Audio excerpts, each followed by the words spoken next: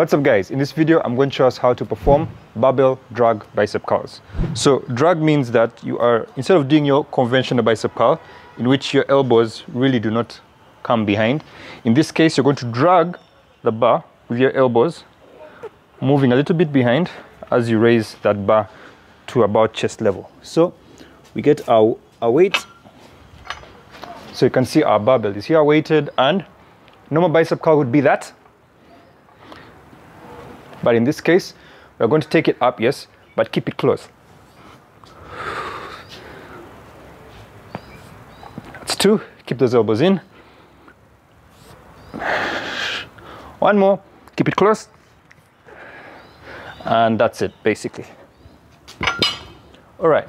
So if you're looking for more workouts, more programs like this to get you lean, strong, and healthy, check out the link right below. Till next time, take care.